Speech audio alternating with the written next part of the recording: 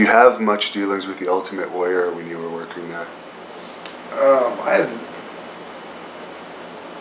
dealings with everybody, and I got along with Jim very well. I got along with everybody. I think that's part of why I had longevity in the executive management side, because I had been a talent. So when I talked to somebody, I was always talking to someone that I knew how to approach them, because I'd walked a mile in their shoes. Knew a little bit about their personality and what I could say and not say, and to be able to do business with that person. But Jim was very intense, and it was like at TV we had to do promos where we had these soundproof boxes, and they would go in there and they would do sound bites without being specific to the town. And back in those days, Sean Mooney would do the event center, and he would say, the Ultimate Warrior is going to face George the Animal Steel, or whatever he'd say, and here's what Warrior had to say. And it would be like a 50-second clip.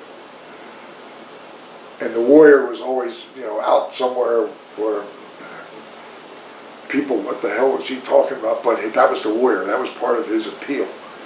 And he would have to be made up, and to get him to, and I would come with him at TV and say, Jim, you need to do your thing. Nah, I'm working on my match. Well, hold on. And then he would push it back, where all of a sudden it's time for his match. He'd come back, his makeup is all run, I got to get a shower.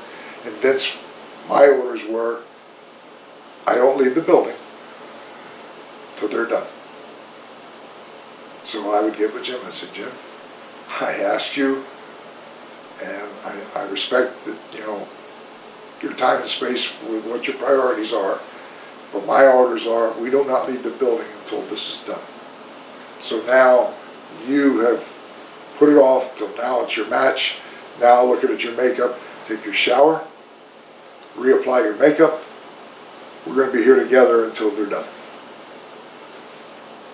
And then after that, he realized when I told him that it had to be done, that was the alternative. And he didn't want to be there until 3 or 4 o'clock in the morning. But I did it in a professional way. Had a great relationship with him. And then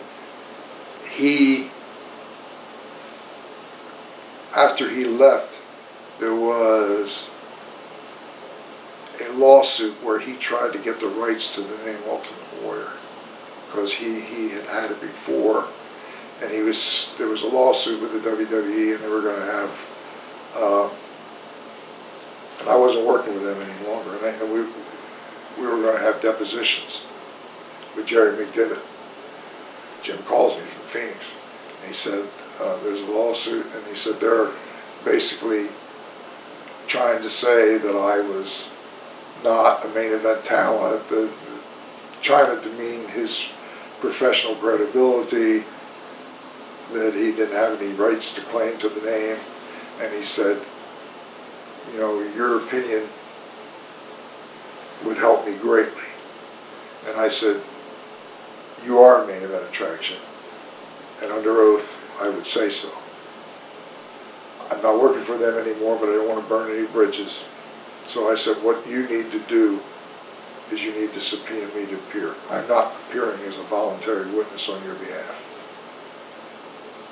You subpoena me. And they know that I'm being subpoenaed by you to appear. I'm not appearing as a witness for you.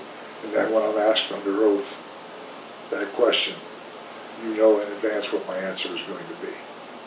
And it's, I guess, a way of bolstering your case. That's what happened.